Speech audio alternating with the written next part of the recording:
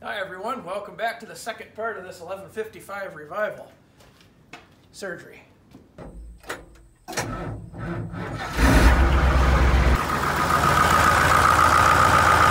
So as you may or may not know, this old heap's got a fistful of issues with it.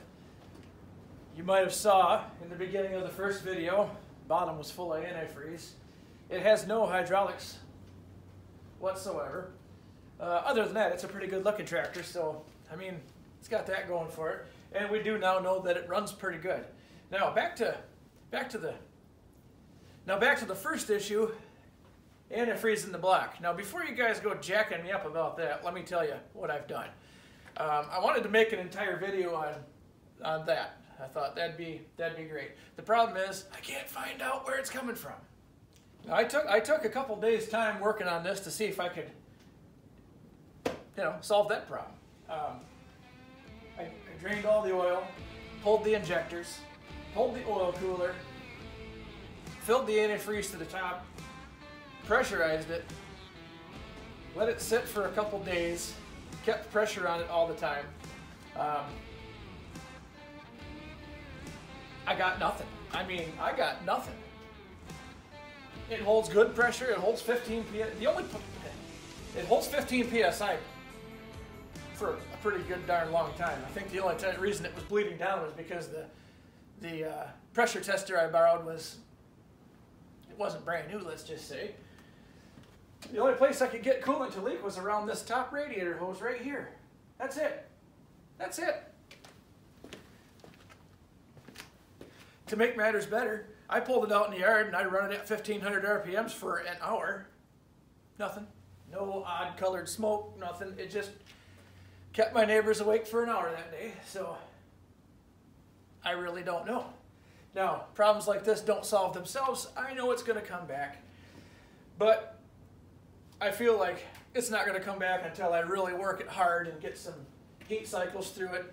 As it heats and cools, it expands and contracts. So if there's a crack somewhere, does that mean it's going to expand the crack when it gets hotter, or does that mean that the rest of the metal is going to push the crack together? I don't know. This problem will come back, and I'll burn that bridge when it gets here. As for now, the other problem, we got no hydraulics.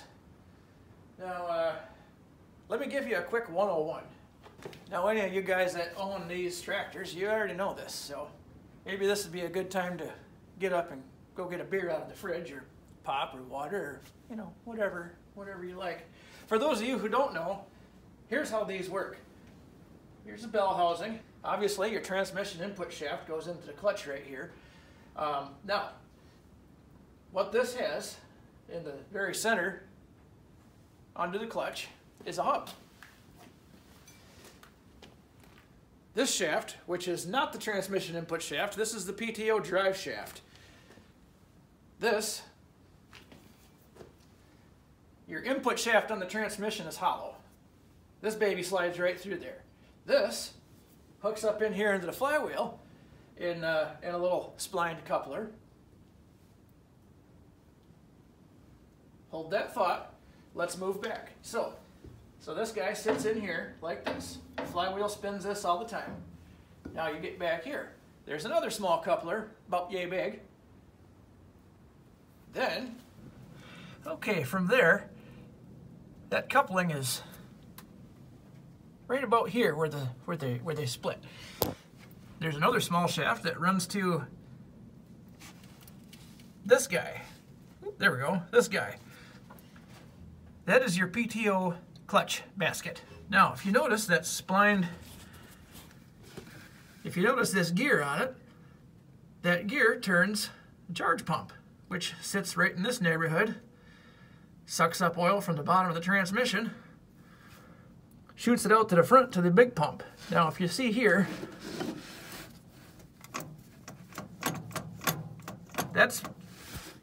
something's not right there. That should only spin about just a couple of thousandths, whatever slop you have between the splines on your shaft. So that's a problem.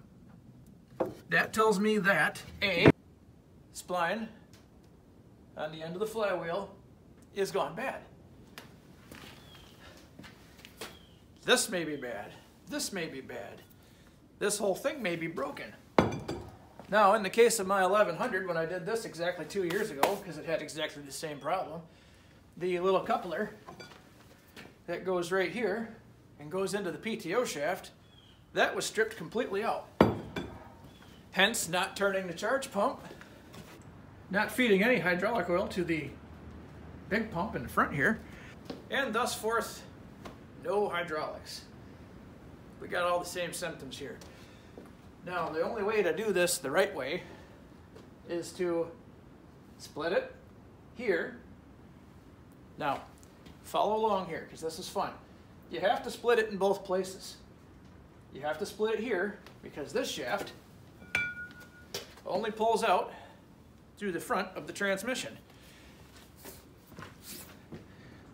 See right here, it's got this little spline. There's a snap ring that goes on there to keep it from going back into the transmission too far.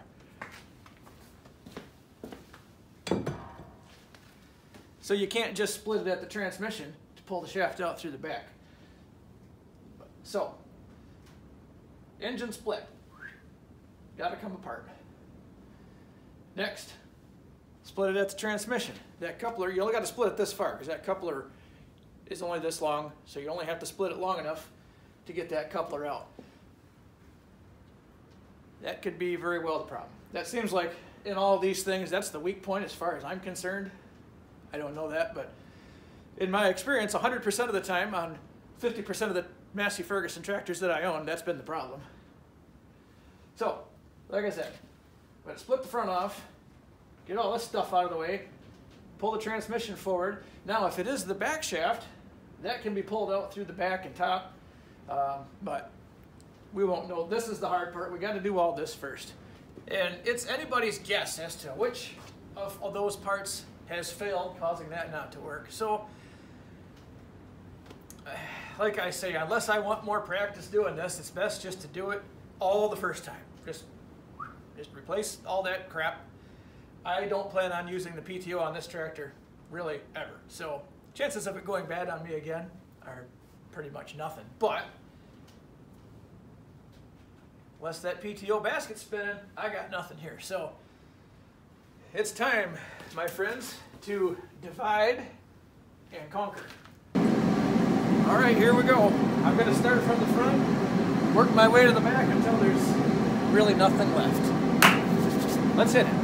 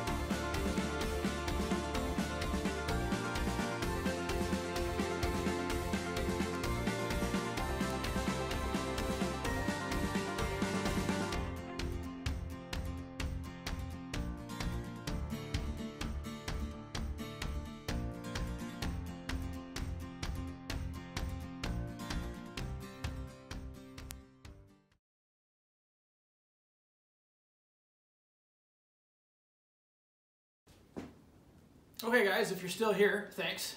Glad to see you. Okay, let's get a little recap. So, all the sheet metal's gone. The cold air tubes are gone. The warm air tubes are gone.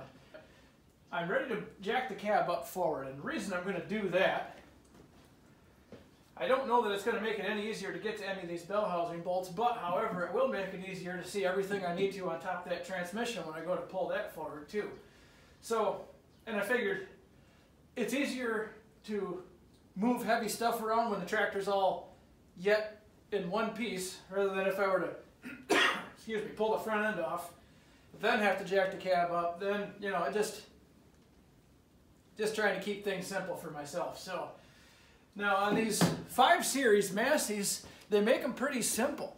You've got, if you watched if you were paying attention, take the 8 cab mounting bolts off, which is all mounted to rubber, so that's nice. It's a nice smooth feeling cab.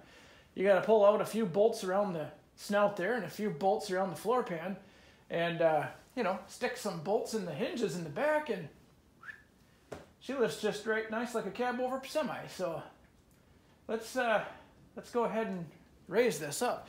Now, fun fact, since I didn't think this through real well,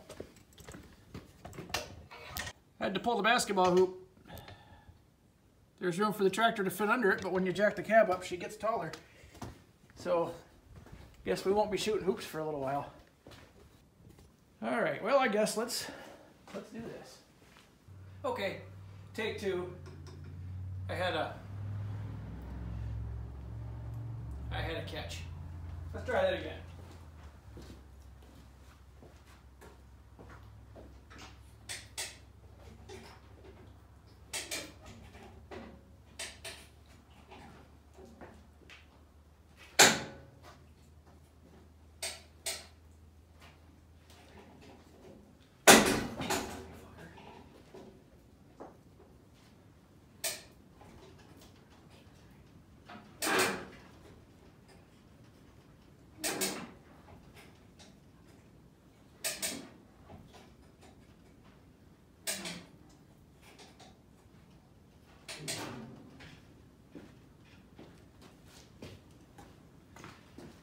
How are we looking here? Everything?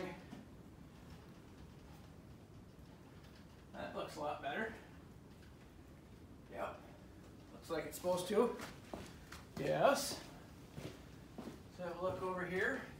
Sure enough. Let's take her all the way.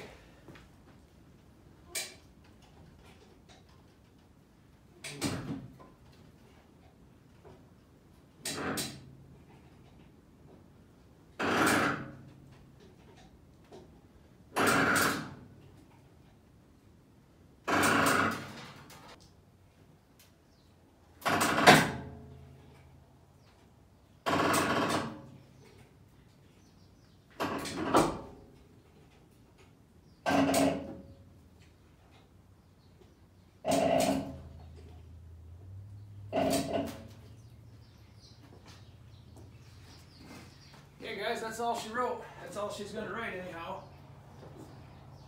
Well, I guess. I think just for safety's sake, maybe I'll put some blocks of wood in here. That cab's pretty heavy. I don't need it cutting me in half. So, with Mr. Cab up out of the way, you got plenty of room to get in here. I might still have to drop these tanks. I had to drop them on my 1100, but we'll, I thought maybe there'd be more room in here, but probably not. But either way, it's a whole lot easier to drop the tanks with all this bullshit out of the way. So I'll probably go ahead and drop these tanks. Now, when I go to split this, I'll pull these bell housing bolts off. I got a few things to dismantle right here. Get it around the stand and slide that forward. That's easy. We can pull that shaft out of the center like we talked about in the beginning here. And then basically it's just simple enough as pulling the transmission bolts off, get the trans jack under it, pull that, hit the next, get that coupler out and inspect the PTO shaft. And then we just got to whip the whole thing back together and paint it, and it's practically brand new. So, cheers everybody. I sure appreciate you watching today in our prep for surgery.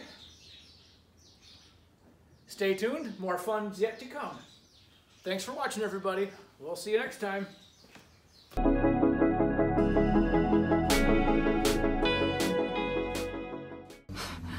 Thanks, JT.